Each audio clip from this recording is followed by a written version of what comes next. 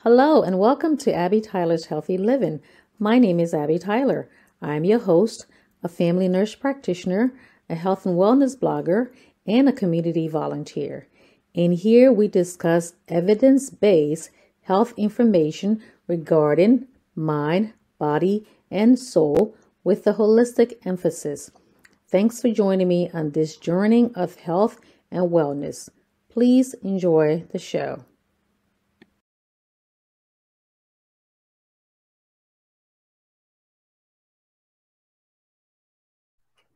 Hello, hello, hello. Welcome to Abby Tyler's Healthy Living. My name is Abby, your Healthy Living NP. How are you guys doing?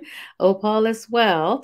Today we'll be discussing 6 easy tips for taking medication safely.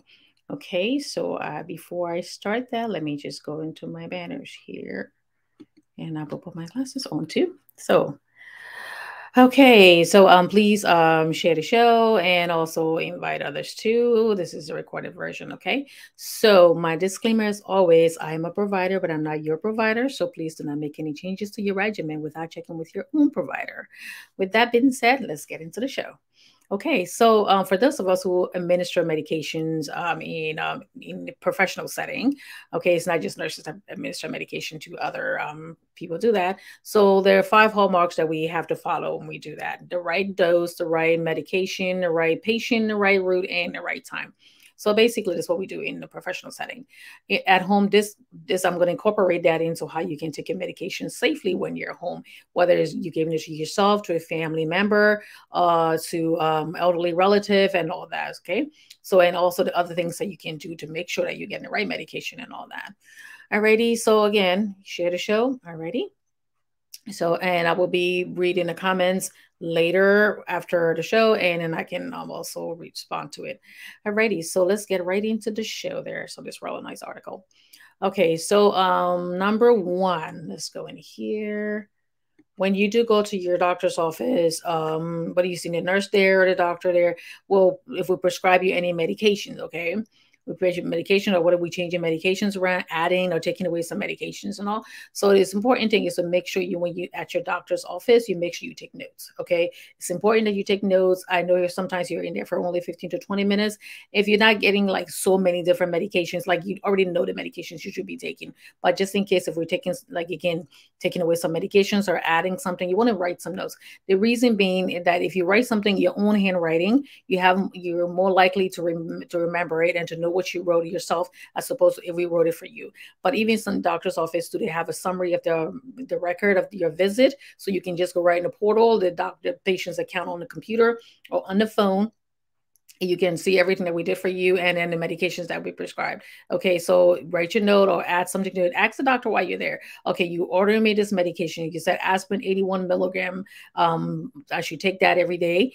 Am I supposed to be taking one tablet a day? Am I taking one time a day, two times a day? How am I supposed to be taking this medication? Okay, you tell me to take this medication 3 times a day.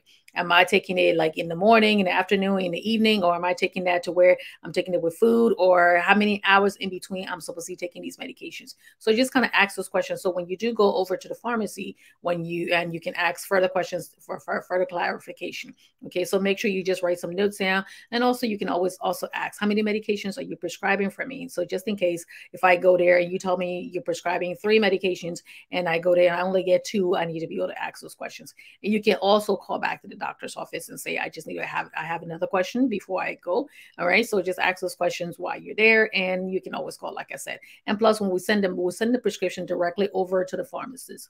Okay, so you're not going with any kind of paper prescription. Very rarely we give you paper prescription. Okay, so we send it directly to your pharmacist, and then you can just go to, when you go to your pharmacist, you pick it up, and you can ask questions too while you're there. Okay, so it's important that you just write it, just jot down certain notes, that things that you if so you don't forget.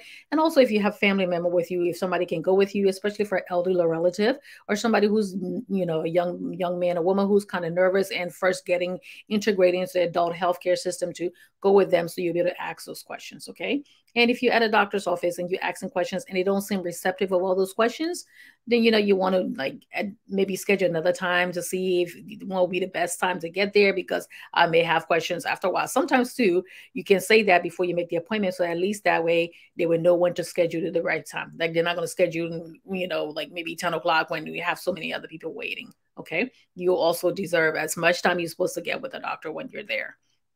All right. So take notes when you're at the doctor's office. Tip number two, check the prescription at the pharmacy. Okay. So let me go in here.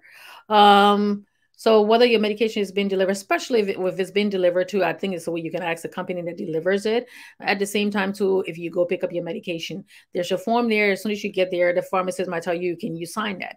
Before you sign that form, if you don't have any questions, you make sure you want to ask more questions. If you have a medication, sometimes you see your medication is a different color. That means that either the doses were changed or it's a different manufacturer. You have a right to ask, why is my medication a different color now? Okay. Like things like blood thinners do, when they change the dosage around, the color changes too. Or sometimes, like I said, a different manufacturer. Or you open the medication and you say, okay, well, my doctor says I'm supposed to take this 3 times a day, and you said 2 times a day. I got my notes here.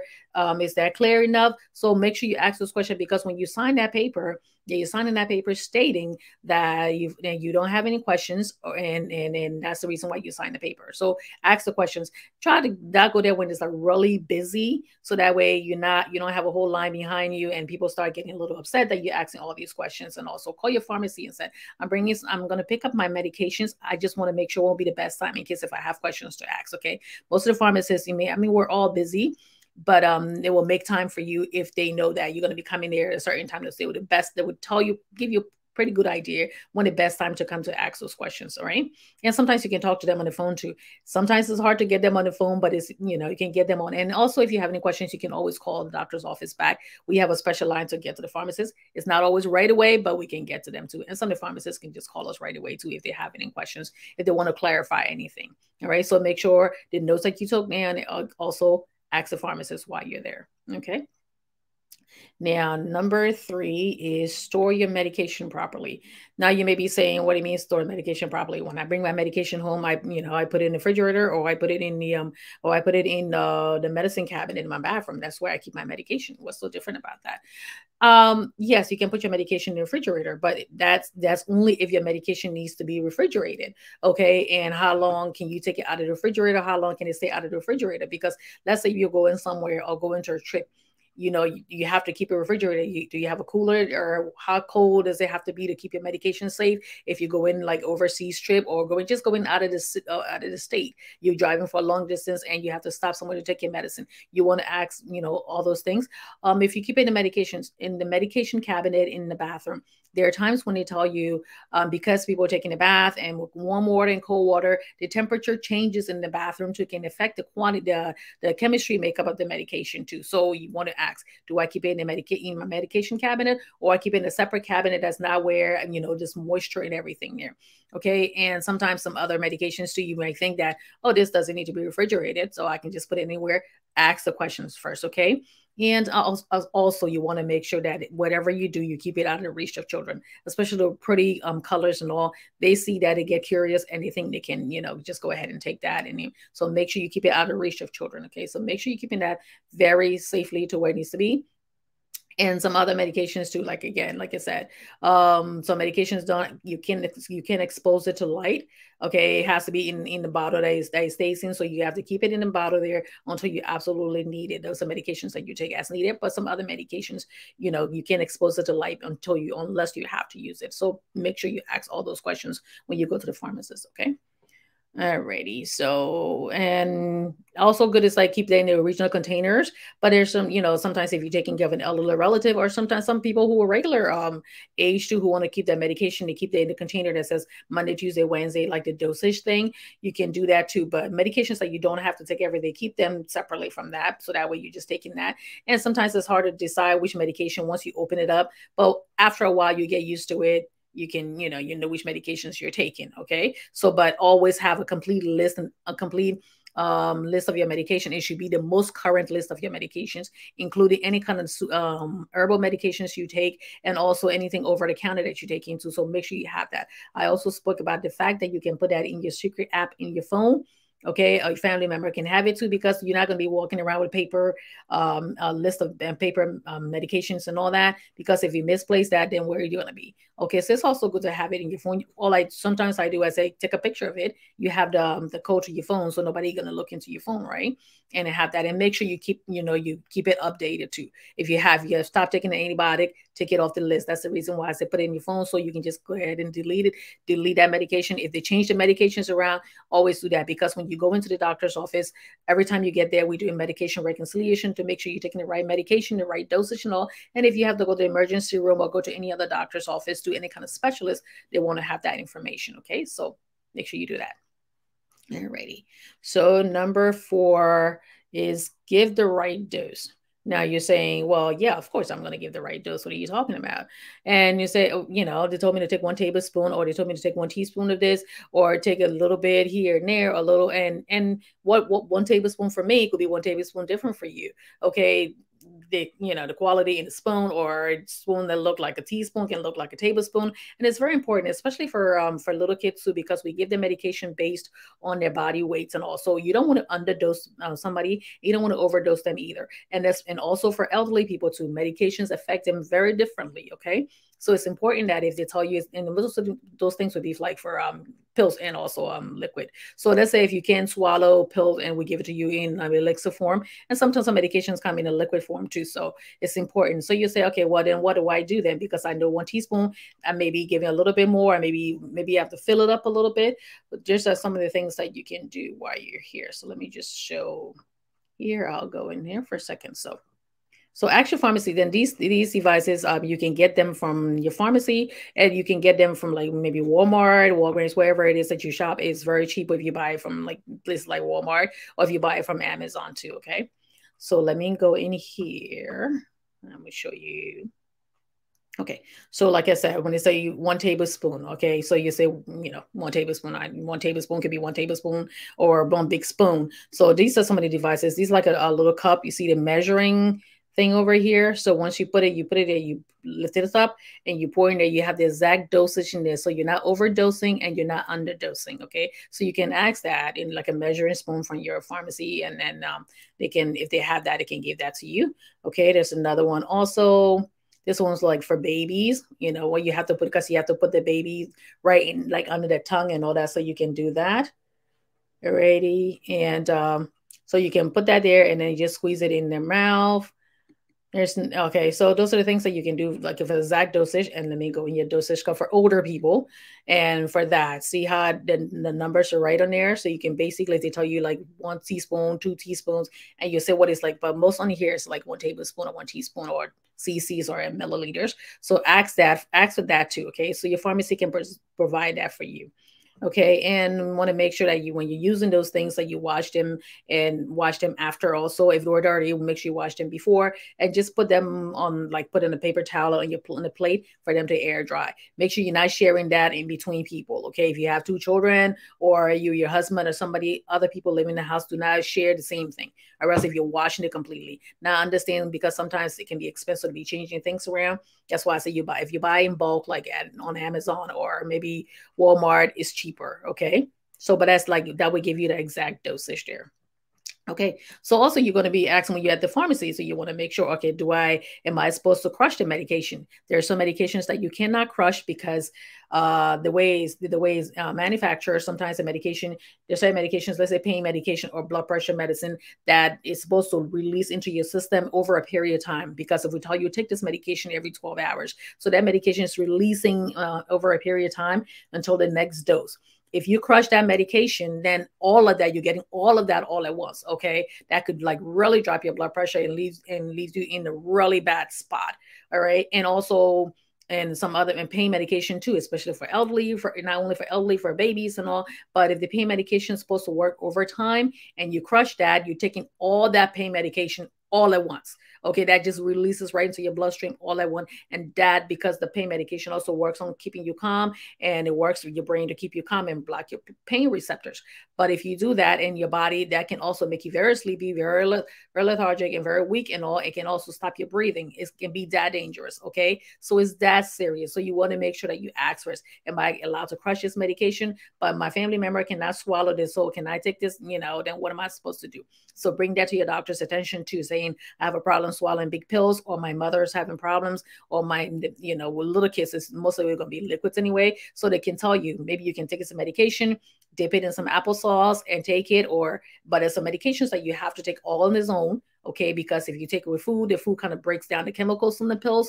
Or if you, and there's some medications you have to take with food, because if you don't, you could have some stomach upset and all that. So make sure you ask those are important questions that you're supposed to be asking. So if they tell you, okay, yes, you can crush it.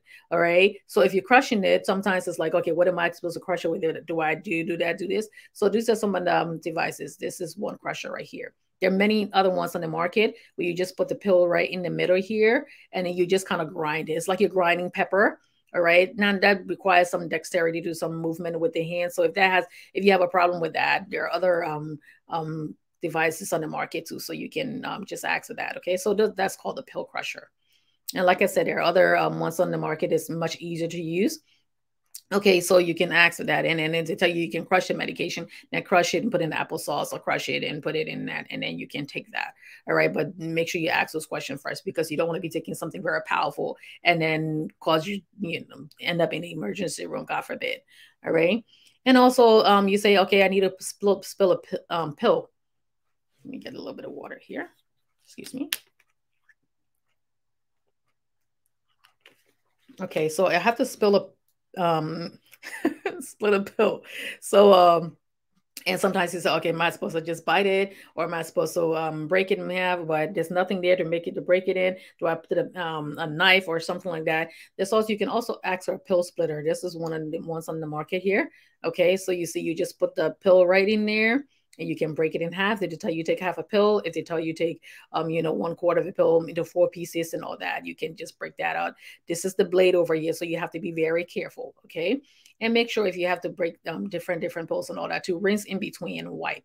Be very careful with the blade in there again. All right, so don't go touching that, and make sure you take that out of the reach of children, and you can spoil your plate. So you can ask for the pill crusher, or you can ask for pill splitter if you need to do that. Again, you want to ask the right dosage too, because sometimes they'll say this medication 75 milligrams, take half of that, so you'll be taking half of that pill. So you want to ask those questions too. Okay, and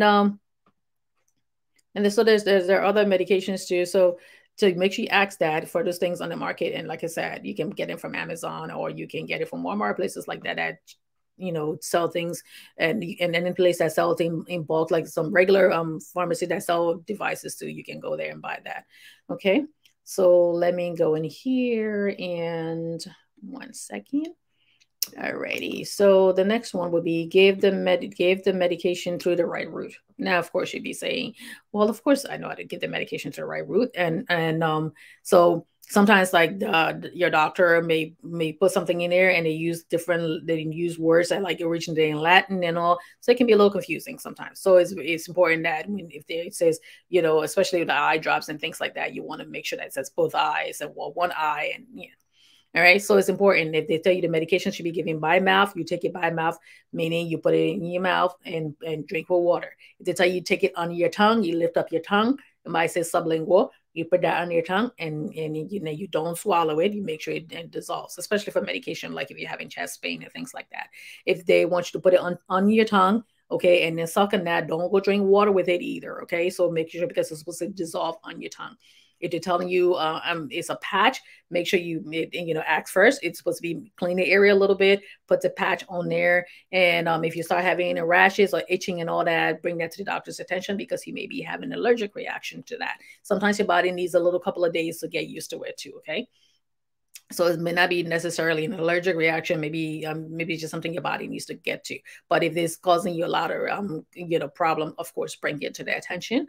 Alrighty, and Again, like I said, problem swallowing, make sure you ask first if you're supposed to crush the medication, put in some applesauce, or what are you supposed to do if you need to change that. You can also, when you're taking the medication, if the medication is ordered maybe 3 times a day and it doesn't work with your schedule, you can say, can you change that medication, or can I make it in a way where I'm taking it because I have to go to work, I have to go to school, there's no way I'm going to be able to stop to be able to take that medication. Okay, so make sure you bring that. And I'm going to go in here and medication through, if you're having a suppository, meaning that little dosage thing that you put up to your rectum.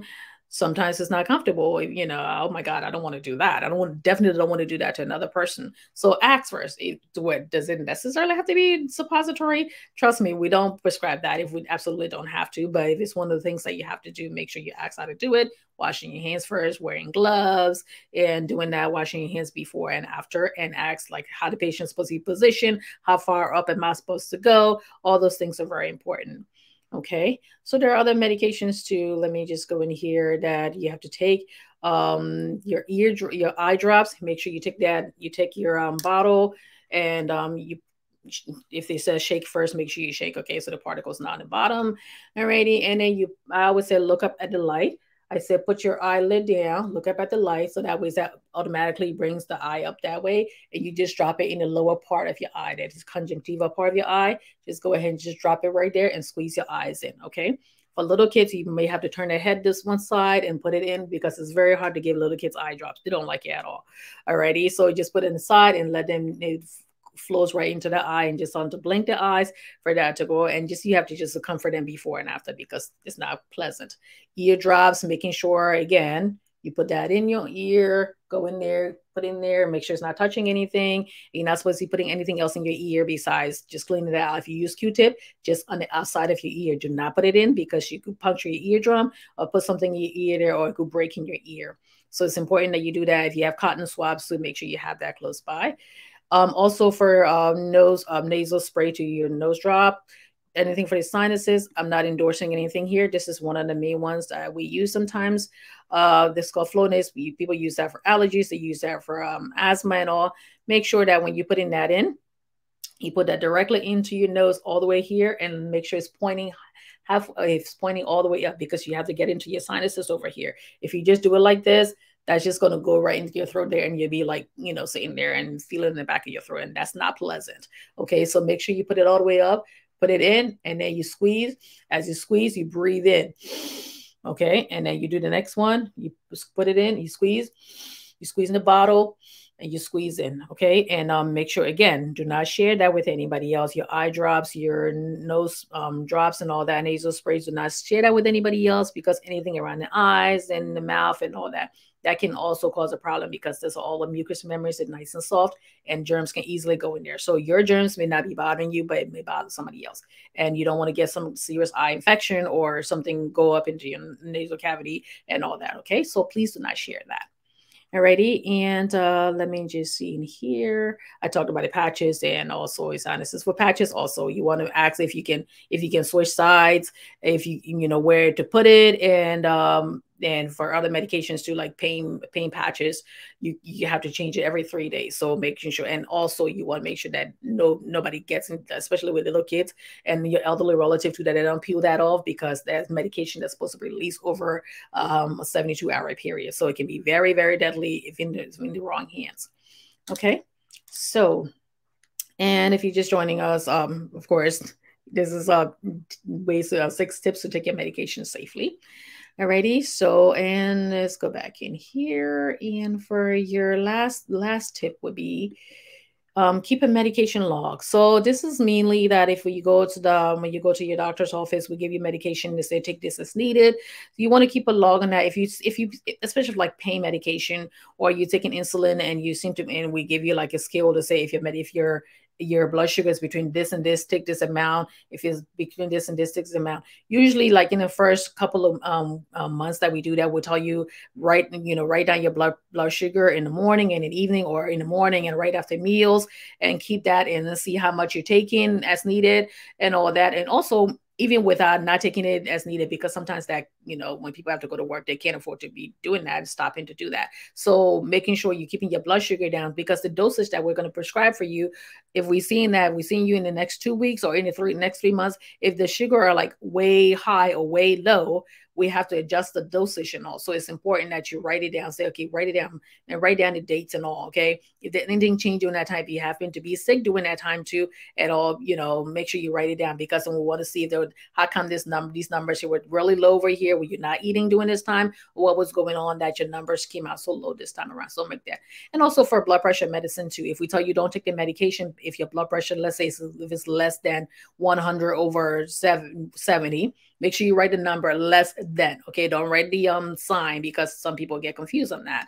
And also for don't if it's greater than this, let us know. Kind of write it down, because usually we'll say write it down for about a week or so, and then if you don't have to come in, you can just call it in, and we can just have like say, okay, continue taking the medication, or we may have to see you to do that. Because sometimes when people come into the office, white coat hypertension, meaning like you come into the office and doctor's office, you get nervous and your blood pressure is high. So it may not be a true indication of your blood pressure at, overall. So sometimes if we see that based on other things, we might say go home and keep the log of it and then bring it back in. Okay, so keep that on a separate notebook, little small notebook. Just jot it down somewhere. Don't mix it up with everything else. Okay, so basically you do that, and the most important thing is, like I said, take the medications, with the way you're supposed to take it. And also, in conclusion, most important thing, keep out of reach of children, keep out of the reach of children, keep out of the reach of children. For children who know how to take their own medication, all that, to make sure they're keeping it out of reach of their little ones and all that. Okay, because some kids who like to take the asthma medicine or take other medications, they kind of know how to take their medications, but also you want to be checking on them to make sure they are taking their medications. Okay, so let me go in here. I think I covered everything. Also ask your pharmacy, where do I my insulin needles, okay, or my like other things that you take injectables, where do I dispose of them? Because you don't want to be putting that in regular trash. There's no reason why the people who collect your garbage and all that should be exposed to any kind of needles and anything that could cause them in serious infectious disease. Okay, so ask them, could I bring it back to the pharmacy? Is there places that you can dispose of it? Also, if we change your medications around, do I need to, where do I dispose of it? Because people used to sit there and just flush it in the toilet. Well, all of that is going right into the water supply and all. So you don't want to be putting that kind of medication. And don't forget the little fishes in the sea too. So you don't want to do that. So ask your pharmacist and say, where can I put this? Alrighty. And if you have any additional questions and all, you can always, again, like I said, the portal system where you can just look in there on your computer and will tell you, like, it's called MindChart. And depending on the company that you're with, they will tell you can go in there, you can write questions out. You can, people send me notes all the time. They will send the medical system kind of sort it out, and then it comes to me, or sometimes it comes directly to me, and I may not respond right away. I'll respond later on in the day. Okay, so if you ask a question, if it's really serious, call. Don't just leave a message yet, because sometimes there's certain things that are priority, and I will get to that before I get to the other one. Okay, so I hope everything I said has helped somebody. If you like this show, please give me a thumbs up. I'm just going to go a quick review again, and you can go back and watch the show. First thing, take notes at your doctor's office so you remember so you don't forget, or also important things and little important points to jot down. Number 2, you want to check the prescription in the pharmacy. Make sure you're doing that before you sign that form that they tell you that you sign here first. So make sure you ask any questions before signing that. And store the medication properly, like I said, in the medication cabinet, in the refrigerator. Ask where it's supposed to be, and give the right dose. I give you all those little pictures of devices that you can ask while you're at the pharmacy. Okay, and also, like I said, you can get that over Walmart or Amazon or wherever they sell something that's in bulk, so you can use that. And make sure you keep that clean, wash it, and then make it air dry. Do not share it. All right, and also eye drops and nose drops and all that. Do not share it. Do not share it. Husband and wife, siblings, do not share it. Okay, when you're doing eye drops, make sure the tip of the eye stuff is not touching your eye so you don't get infected. All right, and give the medication through the right route. I did tell you how to do that. And keep a medication log in case for like diabetes and other stuff. And you're welcome to always ask questions when you call your doctor's office. Again, if you have any additional questions, you can go ahead and do that. So I hope this has been helpful for you or somebody else already. And I will be back next week. on Tuesday for another episode. I also, like I said, I also do daily shows during the week, maybe 2 to 3 Abby's daily dose in between there to give you some helpful information. So if you're not a member of Abby Tyler's Healthy Living, please consider joining. Please invite your friends and share the show, share the show, share the show. Okay, so I will talk to you guys later next week, and I wish you all a beautiful week. And you stay here, enjoy the nice weather if it's nice your neck of the woods. All right, so good night, and see you guys next week or do my Abby's Daily Dose. Okay, please don't forget to invite your friends so they can all be members of Abby Tyler's Healthy Living page. Abby Tyler's Healthy Living page. Okay, because that's the public page there. All right, I'll talk to you guys later. Please, let's continue the conversation in the comment section. Okay, if you have any questions, I'll be more than happy to answer them when I get to it. All right, good night. Let me put that there and take care. Bye-bye now.